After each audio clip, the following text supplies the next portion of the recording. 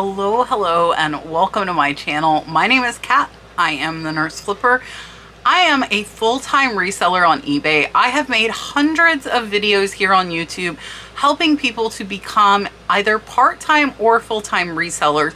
I see a lot of comments, and I was reading a book last night. I was reading Think and Grow Rich by Napoleon Hill, and he has a list of why people are not successful in marketing, and a lot of these applied to why people fail as resellers. So I'm going to go over my top 10 reasons that I think people fail as resellers.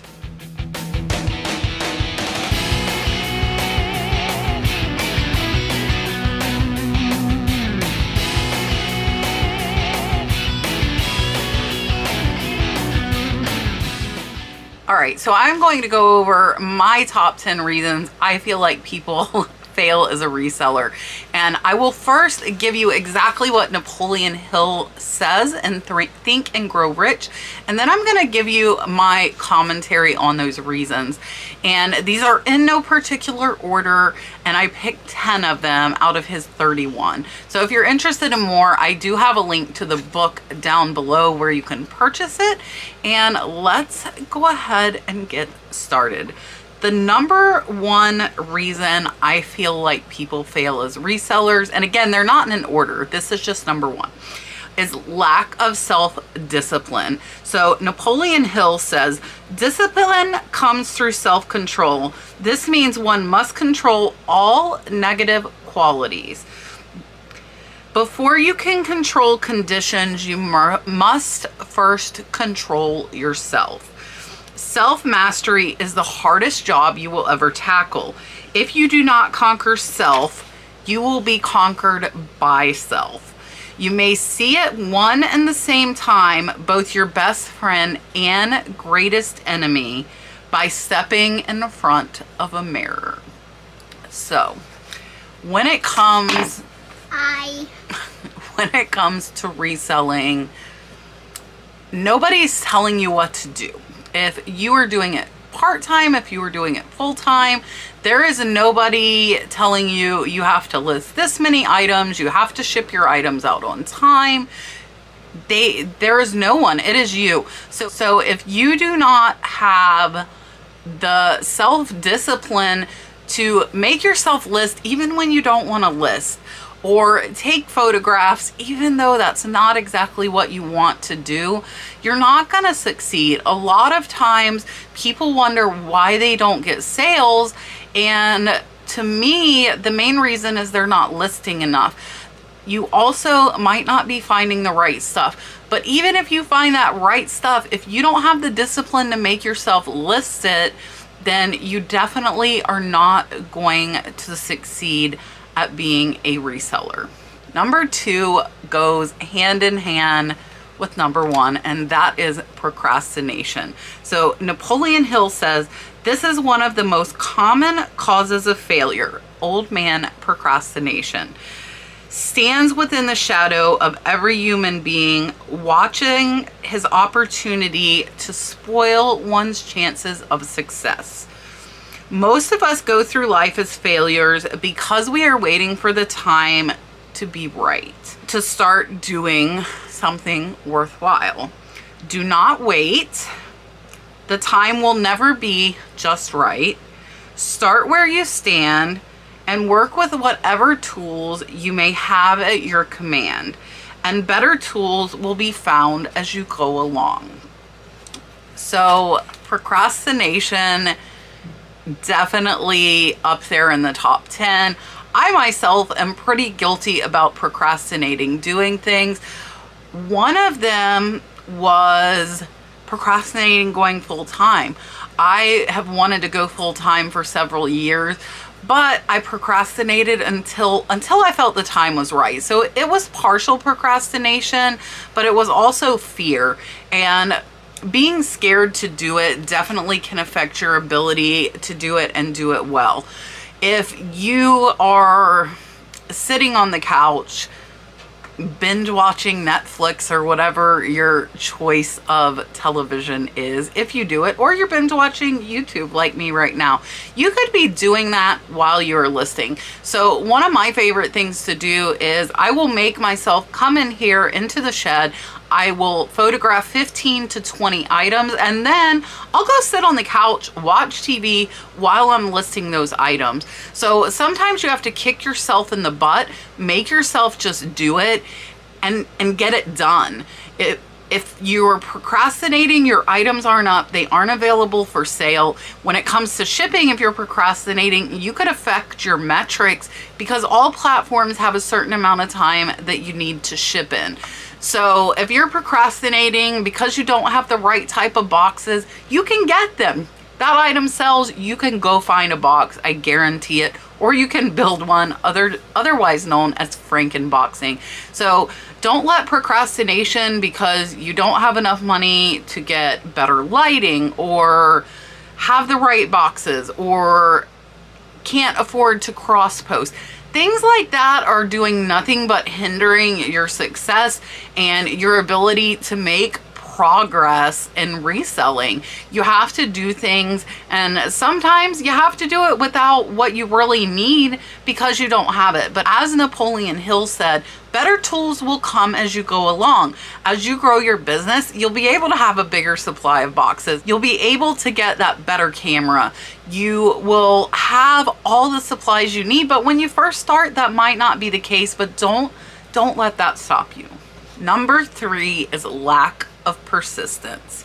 So Napoleon Hill says, most of us are good starters, but poor finishers of everything we begin.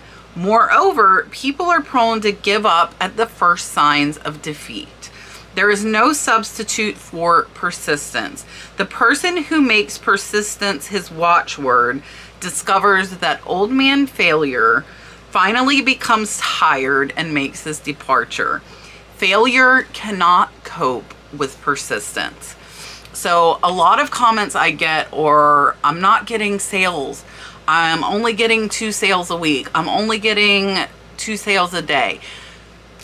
My response is typically, how much are you listing a day? Oh, well, I might list 5 or 10. Well, I'll tell you, I listed 20 to 30 for 3 years to get to the point that I am at. So being persistent, regardless of what's going on, if your sales are low, if they are high, you have to be persistent. You have to keep pushing through. eBay and reselling is an absolute roller coaster. There is no question about it. It is ups and downs, and those who succeed push through those times when it is slow. They know that it will go back up, and I guarantee you that it will. And they don't get down on themselves. They don't get negative. Being negative cannot provide you with any positive outcome in your business. So you have to persist. You have to keep going even when sales are slow. The economy is not the best right now, but I'm still making $12,000 a month in sales. If I can do it, then I know that you can do it. So be persistent, keep listing. Don't let those spammers, if you are very new, it is really discouraging. It's really easy to get discouraged because you think you get a great sale and then it turns out it's some fake person trying to scam you. Don't let those people stop your persistence. They will go away. Once your feedback grows and your business grows, the spammers will become non-existent. You just have to be strong enough and persistent enough to push past the initial hurdles that are going to come in any business until you are successful. Number 4 is negative personalities. Napoleon Hill says, there is no hope of success for the person who repels people through a negative personality. Success comes through the application of power, and power is attained through cooperative efforts of other people. A negative personality will not induce cooperation. So there are, I have my book here. There are several things I think being negative will do. One, it is going to discourage you. It will put you in a bad mood. I am definitely one of those glass half full people. Always look for the positive no matter what is going on. And if you are negative, you have a negative personality, you need to figure out kind of how to harness that in and not let it affect you and your business. If you wake up and you're like, I'm not going to get sales today, or I've been listing and nothing is selling, nothing good comes out of that. And negative personalities tend to attract other negative personalities. I don't want to be around someone that is always negative. Oh, well, you sold it, but you didn't include the fees, or that's not really how much profit you're making. No, you know, I make about 50% profit on my sales. I am perfectly happy with that. Another negative thing I can think of that I hear all the time is that the platforms are charging too many fees. Well, guess what? Those platforms have been around for years. They have built their customer base. They are offering you up millions of customers on a platter. They deserve to be paid. Oh, they're increasing their fees. So what? So what? You need to change your business model. You need to find items for cheaper in order to still be able to make a profit with the new fees. If you dwell on the negative and the increase in fees, you're taking time away that you could be listing items or shipping items or sharing items, cross-posting, all kinds of things. So being negative will get you absolutely nowhere. 5 is uncontrolled desire for something for nothing. Napoleon Hill says, the gambling instinct drives millions of people to failure.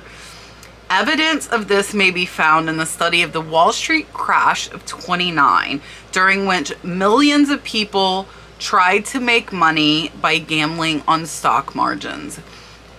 Reselling is hard work. You don't get something for nothing. It's not easy. If a deal seems too good to be true, a lot of times it is.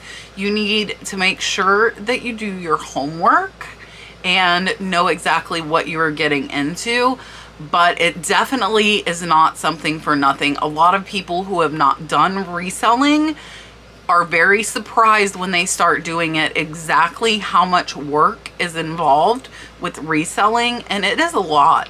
It is a lot of work, but for me, it doesn't feel like work because I love what I'm doing. So I'm okay if I'm working 40, 50, 60 hours a week because it really doesn't feel like work, but I'm definitely not getting something for nothing.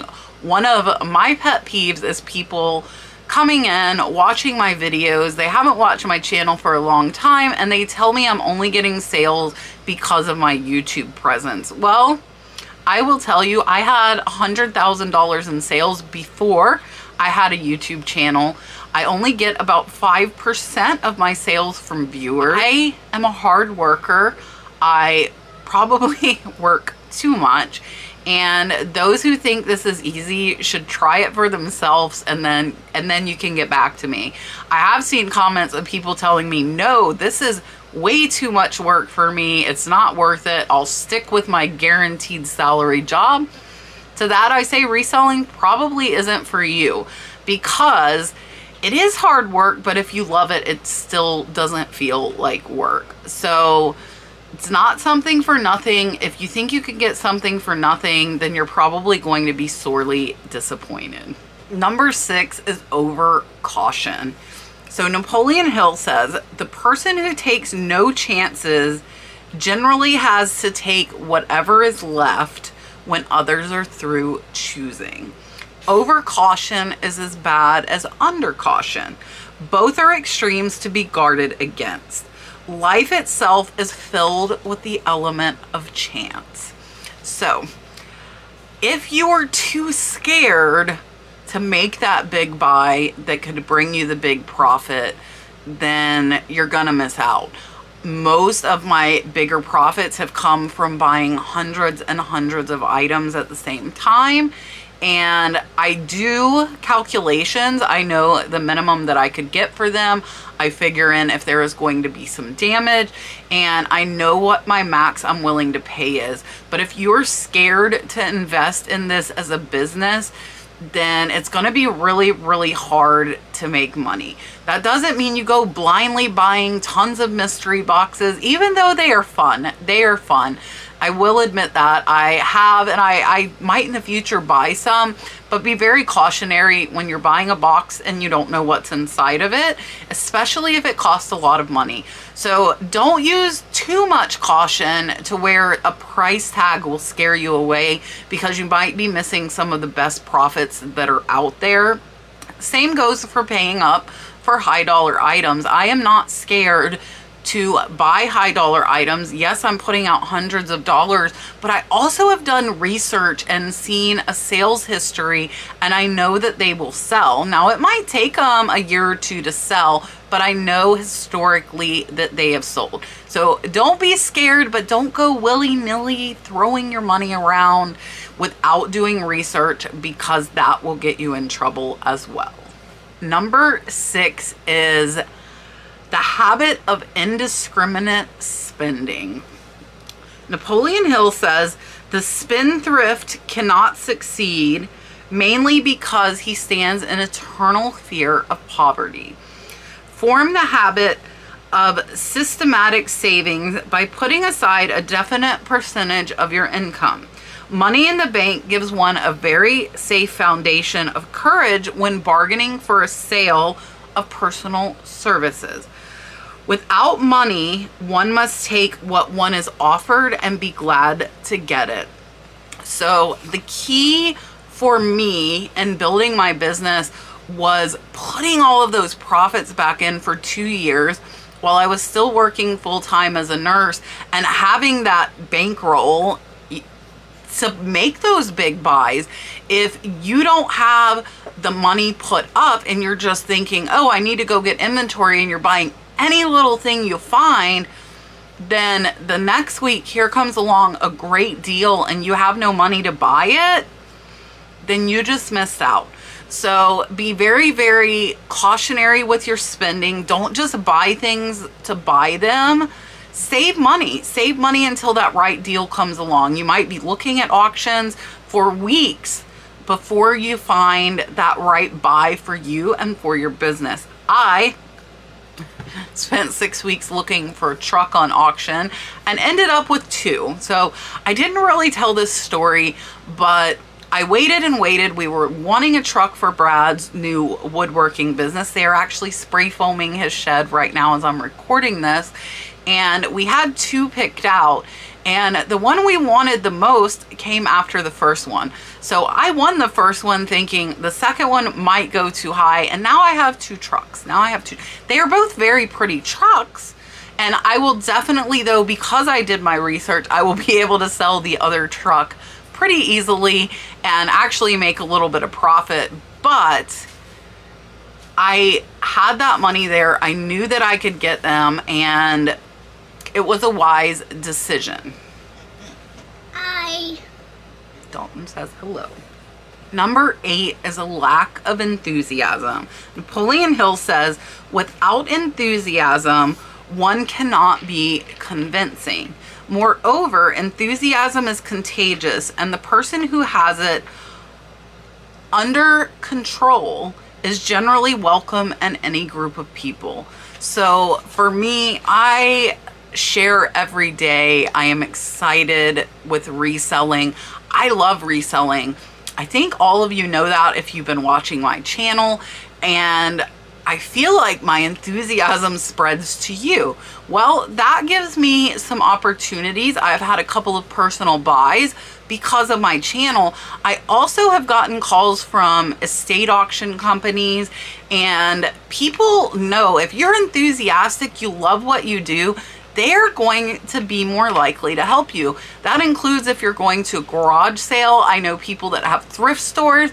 People will set stuff aside or point stuff out to them because they like them, and they know they're resellers, but they know they're enthusiastic and they absolutely love what they do. It's also gonna attract other enthusiastic people to you, and that will help you to be more positive. Definitely give you support when it is needed in reselling. Number 9 is guessing instead of thinking. Napoleon Hill says most people are too indifferent or lazy to acquire facts with which to think accurately. They prefer to act on opinions created by guesswork or snap judgments. So that comes back to, again, doing your research with reselling. If you don't, you could be spending money on items that either don't sell or aren't going to sell for as much as you think. That will definitely impact your business. It'll make you feel negative. We all are going to make mistakes, okay? We all are going to make mistakes. There are thrift stores, there are garage sales where we have no signal. So we do have to go on our instinct and what we know. But I would caution you, if it's a high dollar amount, don't spend it until you research. If you need to take a picture of it there at the thrift store, go outside until you get signal. Don't spend a big amount of money without knowing that you are going to get your return on it, because a lot of guessing will leave you with no money and a bunch of products that won't sell.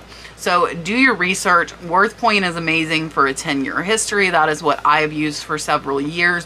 You also can look on eBay for comps. You can also search Google. There are a lot of different ways to research, but just guessing and thinking that something will sell high is not going to get you anywhere fast, and it could get you going in the wrong direction.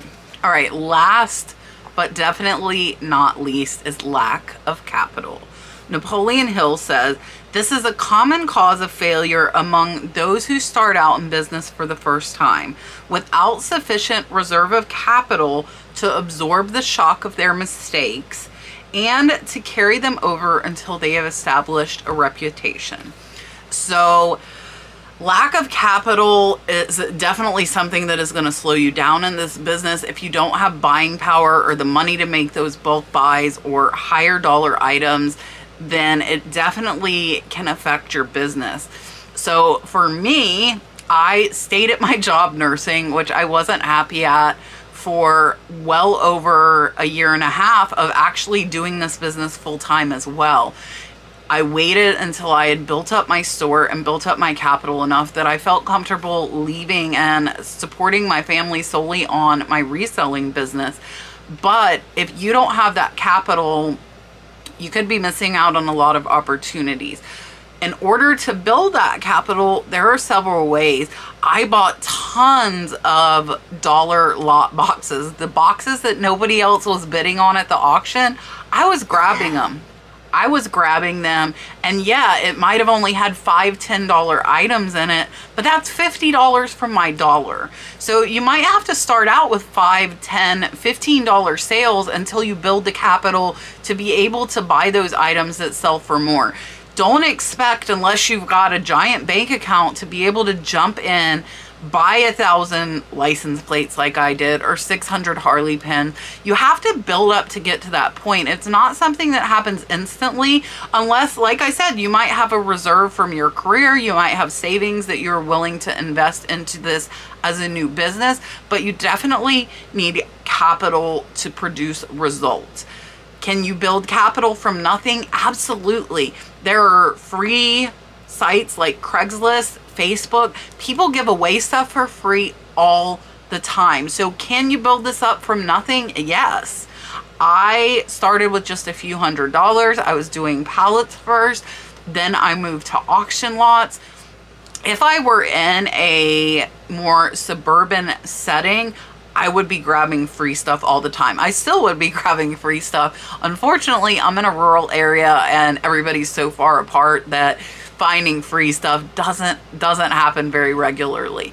But you can build that capital up. I don't want to discourage you if you don't have anything to start. Start with stuff in your house. That stuff that is free to you that you can use to make money for capital to grow your business. So that is the end of my 10 reasons. I was reading this book last night and I just thought to myself, a lot of these reasons are reasons why resellers fail. And I really encourage you to look at yourself, see if any of these traits pertain to you. It's very, very hard to be self-objective and look at yourself from the outside in. But if you have any of these traits, I would work on them. Work on them. We can all improve. We can always get better. I personally am always increasing my knowledge. That is why I love doing my research videos with you and showing you what I sold to increase your knowledge. Increasing your knowledge in this business is key to being successful. I appreciate you watching.